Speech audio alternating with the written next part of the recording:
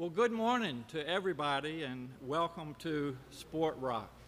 I don't know about you all, but this is an exciting day for me. Finally, after a long year, there is finally a very bright light at the end of this long tunnel. So thank you all so much for joining us today. I have had the opportunity to tour Sport Rock with Lillian. This business started back in 1994 and has grown to what we see here today, another site also here in Northern Virginia, 40,000 square feet of just elevated rock climbing opportunities here. As a matter of fact, President Lillian, while she was taking us around, asked Mr. President and I if we'd like to display some of our talents of rock climbing today, and because of time constraints, we're going to do that another day. But I want you to all join me and give a round of applause for the President and the First Lady of the United States of America. Thank you so much for being with us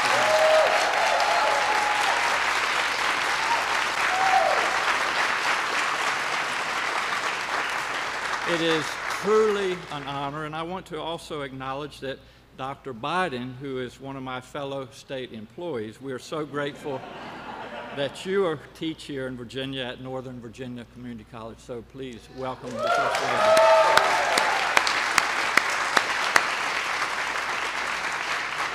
As you probably know, there are a number of dignitaries here with us today, and I'd like to give it my best attempt at recognizing some of them. We have Congressman Jerry Connolly. Jerry, thank you for being with us today. My favorite Lieutenant Governor, Congressman Don Beyer, welcome. Senator George Barker, I saw in the audience. Senator, good to see you this morning.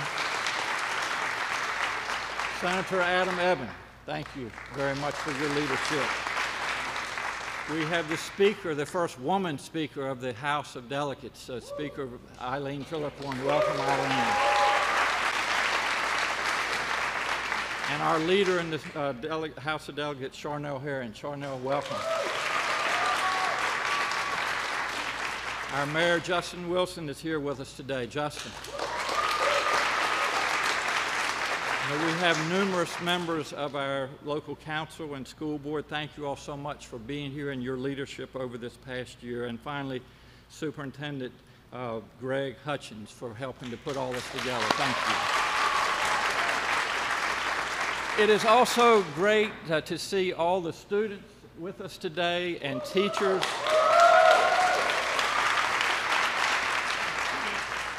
They have joined us from schools right here in Alexandria, and I want to tell everybody that this past 14 months have no doubt been a very difficult and unprecedented time for our students, our teachers, and school staff. They have literally made sacrifices, and they are our heroes, and on behalf of all of us, please thank our teachers, our staff, and our students.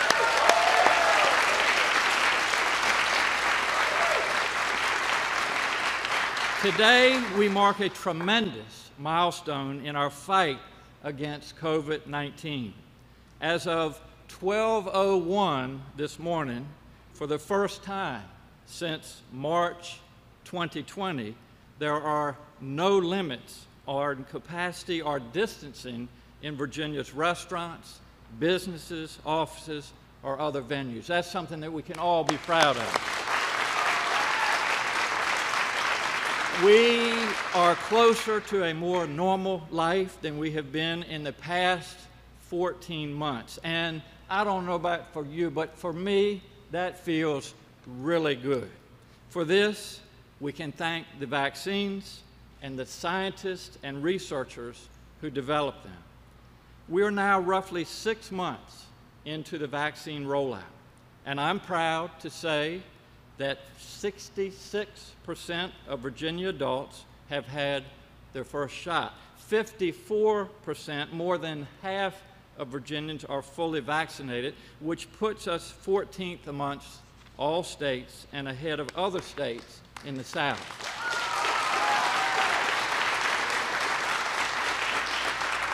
Those are tremendous numbers, and I'm fully confident that Virginia will hit President Biden's goal of 70% of adults getting their first shot by July the 4th. We can see, yes. We can see in real time that the more people get vaccinated, the fewer people get COVID. It is very simple math.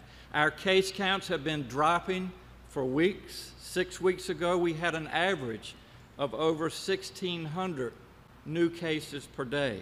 Today, we have an average of fewer than 400 new cases a day, numbers we haven't seen since April of 2020. Our daily new infection rate is the 9th lowest in the nation and 3rd lowest east of the Mississippi. Our hospitalizations and deaths are dropping as well. This is a direct result of people getting vaccinated. I am grateful to every Virginian, including those 12 and older, who have done the right thing and gotten the shot. We are focused on making sure that getting a vaccine is as easy as possible for every Virginian. And where communities are harder hit by the virus or have more barriers to access, we make extra effort. We want everyone to be able to get the shot. We are also just so grateful to President Biden and his administration.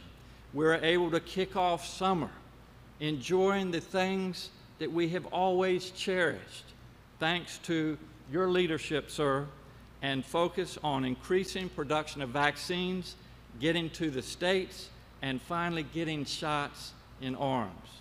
As governor, I can tell you that having a partner in the White House makes a huge, huge difference. Setting clear goals, as he has done, and supporting us with the resources we need to meet those goals. And as a doctor, I know it also makes a big difference when leadership respects science and follows its lead.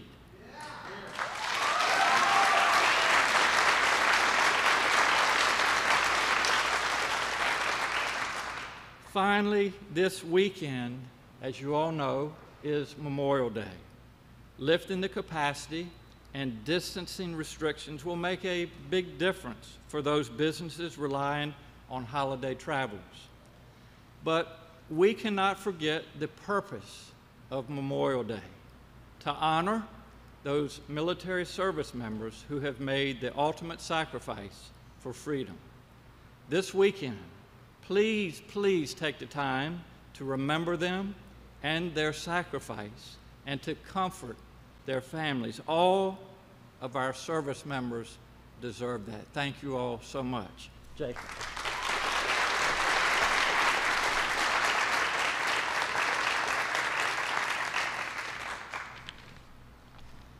It is my honor to introduce President Biden.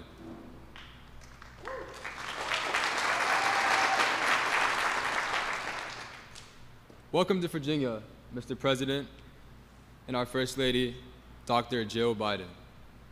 Dr. Biden, you are no stranger to the city of Alexandria. You have taught here at the community college for many years. We are proud to have both of you here today. My name is Jacob Bosley, and I am a high school junior. I want to start by saying thank you to President Biden and Governor Northam.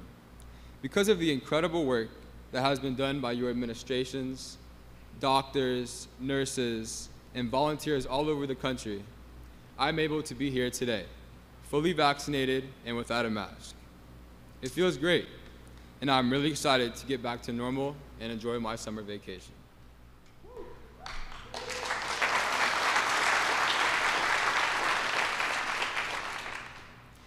When this pandemic started, we all made sacrifices, especially students and young people, and our teachers and school administrators who are owed a debt of gratitude for all they have done for us students this past year. It's been a long year.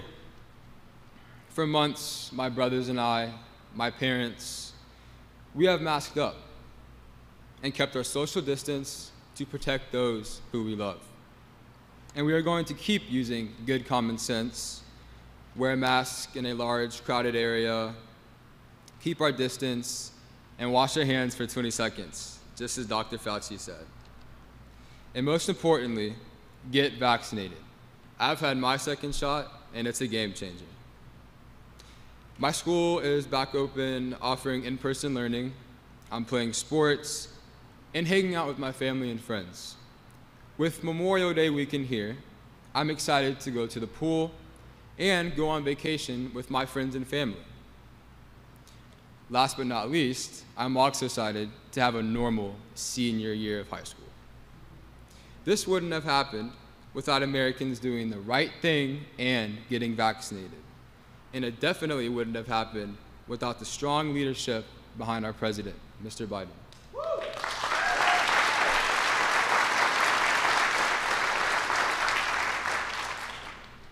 President Biden, it is an honor to welcome you here to the Commonwealth of Virginia and to say thank you. Thank you.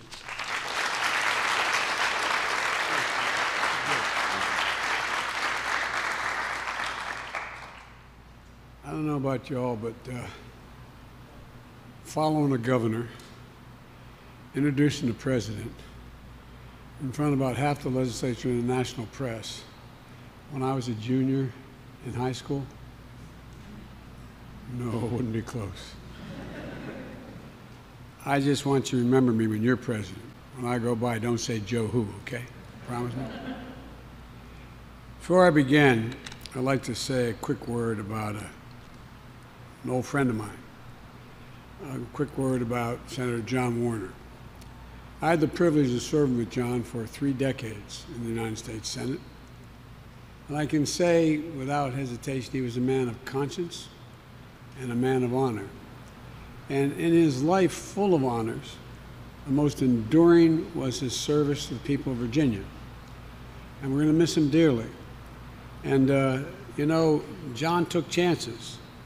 I was stunned, pleased and stunned, when in the middle of my primary, John endorsed me for President of the United States. It was how things sort of used to be back in the old days in the United States Senate when I first got there. People, that didn't happen that often, but people would cross the aisle to work with one another. John was a man of great integrity, and he's missed, can be missed, and Virginia was just fortunate to have him as long as they did. Now, Jacob, I want to thank you for sharing your story, and I want to, you pointed out that my wife works for the governor. No wonder she doesn't pay attention to me when I'm around the governor. But all kidding aside, I'm very proud of the fact that Jill has, teaching is not what Jill does. Teaching is who she is. And she's done it her whole adult life. And she's still doing it. I know some people said, when you're first lady, are you going to continue to teach? She said, yes, but I don't think she bargained for having to teach online initially. You know, students, I watched her. She spent more time, 4 hours a day, for about a month, learning how to teach online. So don't feel bad about y'all having to do it. I watched the teachers have to do it. At any rate, and I just want to say that, you know, we're in a position now, Governor Northam, I want to thank you for your welcome to the Commonwealth. And I want to thank you for all you're doing to help win the fight against COVID. You're one of the best governors in the country in taking this on. And you did it from the beginning.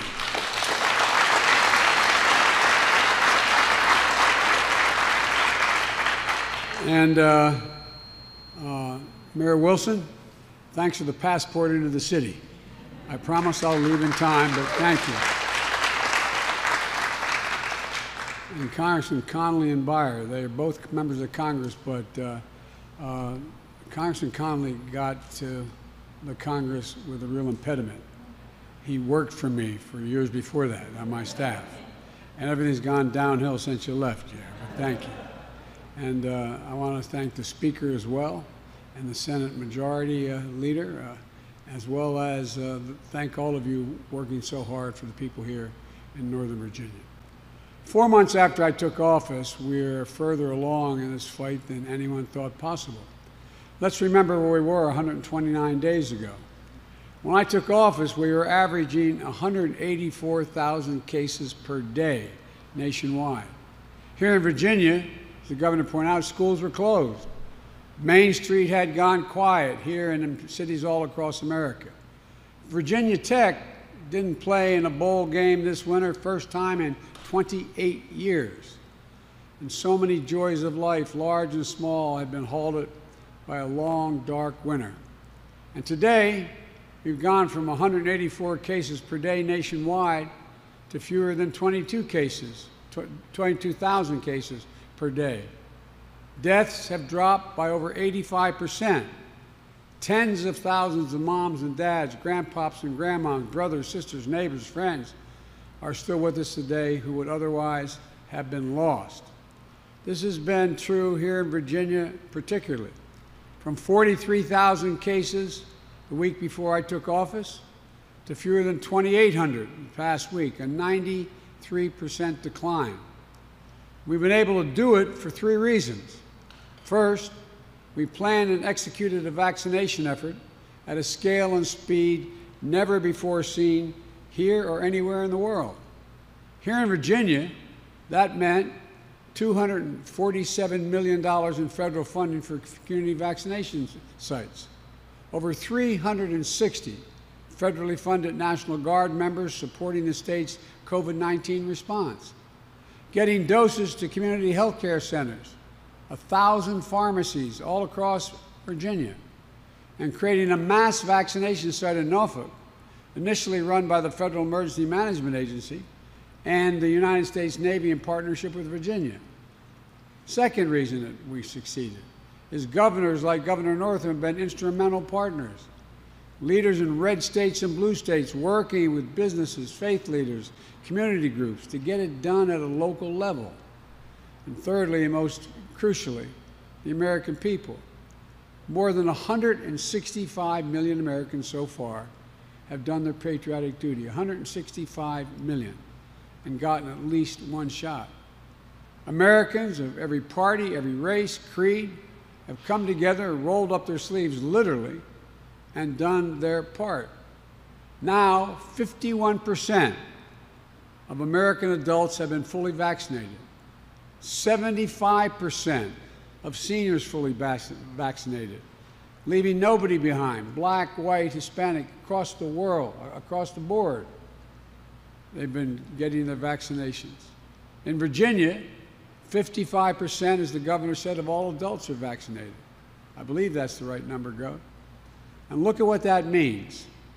We aren't just saving lives, we're getting our lives back.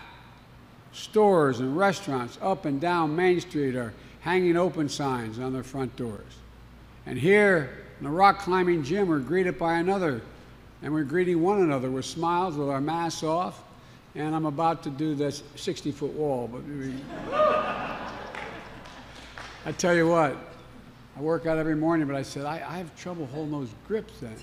And the young man said to me, he said, the way to work your hands, he said, get a kettlebell, a light one, and just put it under your fingers and work it that way. Tonight I'm trying. But folks, look, in Norfolk and Fredericksburg, fans are heading back to the minor league ballparks. Pools and parks are opening up across the state. Families are heading down to spend Memorial Day weekend at Virginia Beach, and all over the country.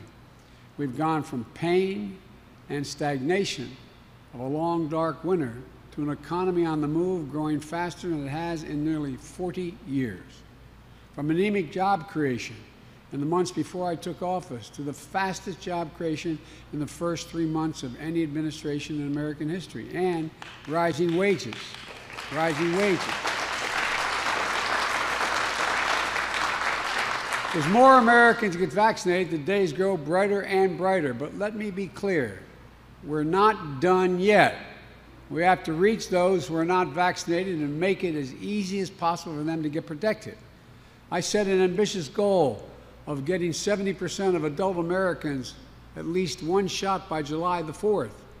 Today, just over a month to go, we're at 62%.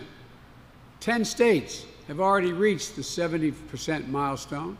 Virginia is 66, is moving closer every day. And continuing on counting on just all the help and continuing this process is really, I think you're going to get the job done here in Virginia pretty quickly, Gov. To 70% and keep sprinting through the finish line is what we're all about. If we succeed, we can celebrate our independence from the virus together on the 4th of July as we celebrate our independence as a nation. And the future is only going to get brighter, because there will be no doubt what America can achieve when we do it together. I know when I ran for office, I said I wanted to do 3 things, one of which was to unite the country. It's difficult, but this is the first real evidence that we're able to do it. The American people are more ready to come together, I believe, than the Congress and the elected officials are. But we're getting there. If you aren't vaccinated yet, it's never been easier. If convenience is the issue, there are 80,000 locations. Visit vaccines.gov or text your zip code to 438829, and you'll find the sites nearest you. It'll pop up immediately, and in almost all cases, you don't need an appointment. If transportation is an issue, I want to thank Lyft and Uber. They've come forward and they've offered free rides to and from vaccination sites through the July 4th. So anybody who says they can't get there, call Lyft or Uber. They're doing a patriotic thing. They'll come and pick you up, take you to the vaccination center, wait for you, and take you back to your home or wherever you emerge from. And you know, cost is an issue. Don't be concerned. The vaccine is 100% free. And if time is an issue, there are 10,000 sites offering vaccinations without an appointment. 1,000 pharmacies in Virginia alone, and the vast majority offer no appointment, with no appointment required. We made extraordinary progress. Every American should be proud of what we've accomplished, and we did it together. But we still have 5 weeks left to hit our goal. You know, and I know we can do it. Just look at what we've done so far. There's not a single thing, and I've been saying this a long time, and I think a lot of the press are smart as the devil, think I'm being naive. There's nothing we cannot accomplish if we do it together. I really believe that. Nothing we've ever set our mind to as Americans that we failed at when we've done it together. And Virginia, you know you're doing your part. So, you know, I remember always would hear in the last administration, I'd hear when they talk about vaccines and that we're going to make great progress. He'd say there's light at the end of the tunnel. I was reminded of my generation in the 60s. There was a very raunchy comedian who said, yeah, there's light, when he's talking about the Vietnam War. He said, yeah, there's light at the end of the tunnel. It's a freight train. Well, this time there's sunlight at the end of the tunnel. There's real light. There's real light. And Gov, I really mean this. I'm not being political. You've done one hell of a job, Doc. You've done a hell of a job, and it matters. It matters. So I want to thank you all. God bless you. God protect our troops. And tell me, why aren't you in school? School off today?